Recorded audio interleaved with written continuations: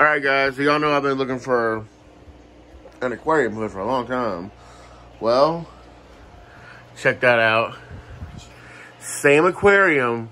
I just went and bought this canopy right here for it. Now, canopies usually cost, honestly, $200–300.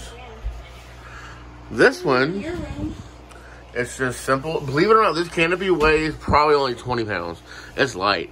But you open it like this. Now, this is kind of heavy to open. This one is actually kind of heavy. So, that's what it looks like open.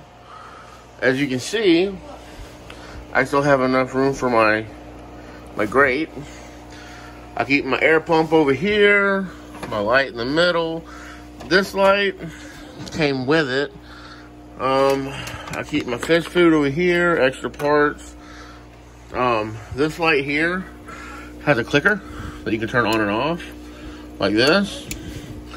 The back is open where you can put an over the back right here, and it's notched out where you can put a whole bunch of stuff actually.